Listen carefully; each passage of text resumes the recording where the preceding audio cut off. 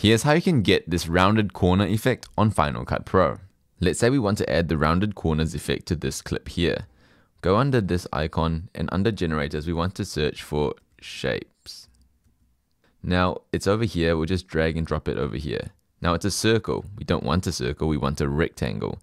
So under this icon, make it square.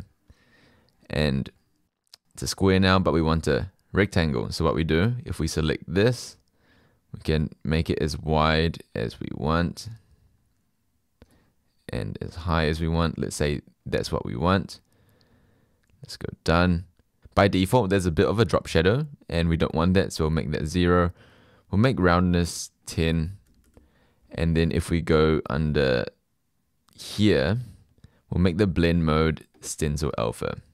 And there we go. We'll just trim this off, so Command B, and we'll just delete these two. And here's the clip. Here's how you can get this rounded corner effect on Final Cut Pro. There we go. My name is Junius, and I help people make and strategize educational content, and I have playlists helping you with exactly that. Thanks for watching, and I'll see you in the next one.